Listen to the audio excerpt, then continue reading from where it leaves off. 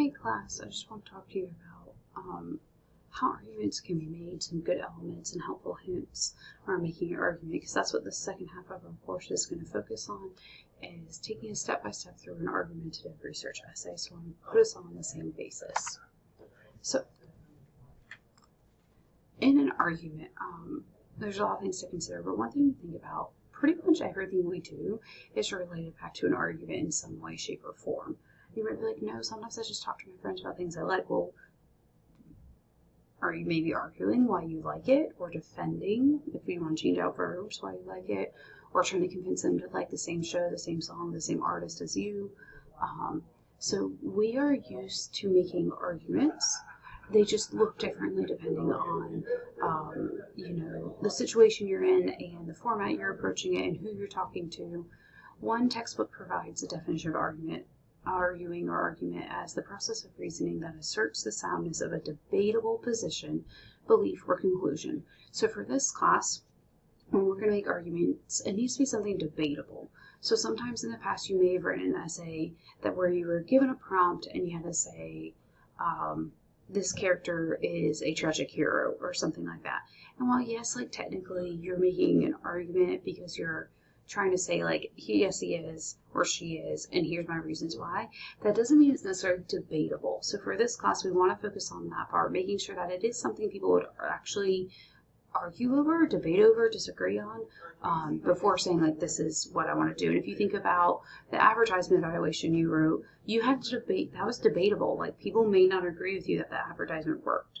So we have 3 reasons that we're going to argue. We're looking to convince someone of something, we want to influence someone's opinion, or we want to persuade someone to do something, join in with something, or anything like that.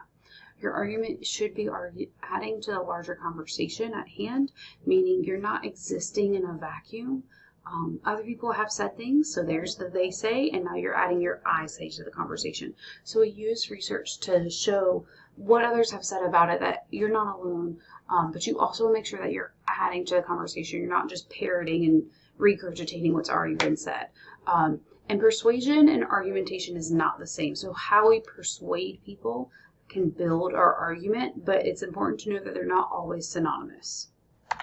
So, key features that you're going to find in an argument and that you should have. It needs to be a clear and arguable position. So make your position clear on your topic and make sure, as I've already said, it is debatable. It's something we would actually argue.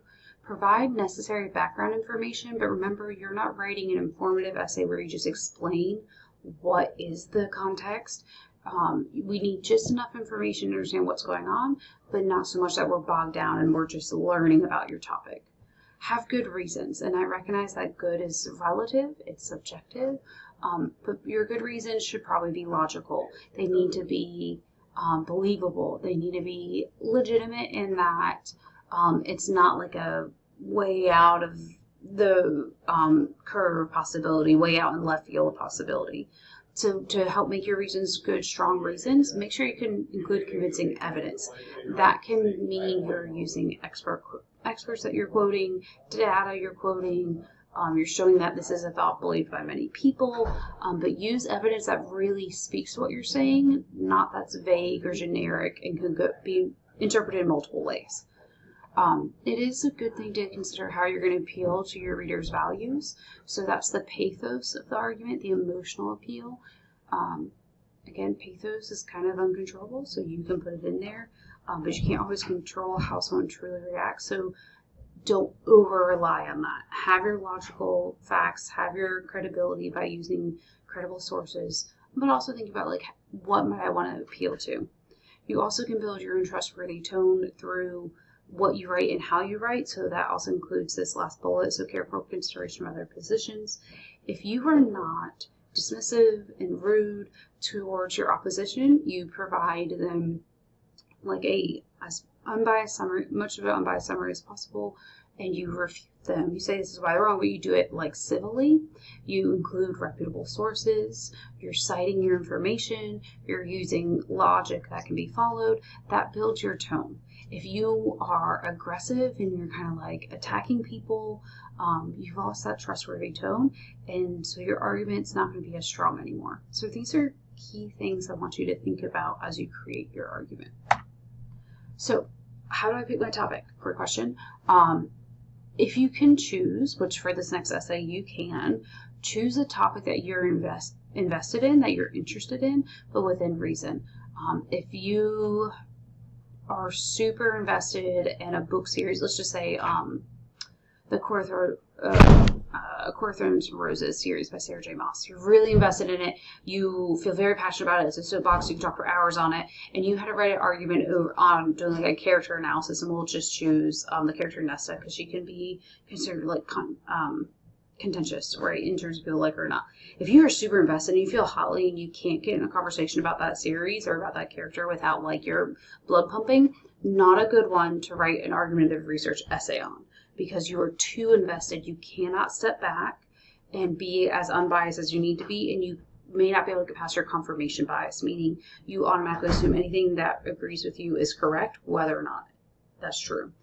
So find something you're interested in, but don't feel, if it's something you feel so passionately about that like you just can't think straight, maybe not that topic. So start really broad. So maybe you want to talk about climate change. Well, what about climate change? And start narrowing it in. You can think about different roles related to climate change, what issues are connected to those roles.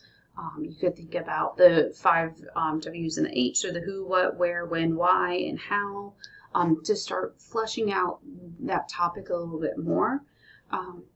For this next essay, you are doing a problem solution essay. So it needs to be a problem. So that's why I say right here, make the topic a problem. As you're choosing your topic, think about your purpose and your audience. So your audience in this are other academics, other scholarly readers. So you don't want to necessarily choose a topic that wouldn't fit that. Like I wouldn't choose A Court of Thorns and Roses as my topic for a problem solution essay to scholarly writers. That's not quite in the same realm. But knowing what your purpose and what your audience is can help shape it and what aspects you want to approach. So lastly, here's some steps to success for you. Not lastly, second to lastly, but like this is how we need to go through this. 1, once you've chosen your topic, identify what you already know. You need to know what you know so that way you can see holes. Then you're going to do research. In this research, you have to look at the position from all angles and perspectives. That means you need to read articles that defend the position that you would debate against. You need to know what they're saying so you can be prepared to answer that and rebuttal them, but also to get a full 360 view. As you're researching, confirm that your topic you chose is actually arguable. If you want to argue something about, public schools need to have a better defense for students, no one would disagree with that. That's not an argument. So maybe you need to shift your topic to how are they going to do that, right? You may write your thesis, but as you do research, you are going to update as you go. And then after you've done all your research, you've got a pretty solid thesis. Go ahead and figure out what your reasons are to support that thesis. Then under each reason, you need to pull out support. So you're going to go back to your research that you found, take ideas and add them in there. So that's where you're now going to move your sources around to fit. You're not going to have one paragraph per source, but instead you have all these reasons, and you'll take from each source and support where you need to go. And then one thing that you have to do, and I always say, I don't always, but sometimes students will do it towards the end of the essay. They'll be like, hey, my opposition is going to say this. However, this is why they're wrong. Just to remind people, no, I'm the right decision. This is where we're going. And then maybe you launch into your solution. So as you're building this essay, think about the building blocks of claims, reasons, evidence. So if you go back to that Schaefer paragraph where we would write, here's our topic sentence, here's a concrete detail, here's my commentary. Same idea here. You have one main claim that you're going to support with different reasons and evidence, but have your evidence, reason through it. Evidence, reason through it. There are 2 ways that you can organize this next essay. You can say, this is the problem that I want to argue. Here's reason 1, it's a problem. Here's reason 2, it's a problem. Reason 3, it's a problem. However many reasons you have. I'm just going to stop at 3 for now. My opposition might say this. However, this is why they're wrong.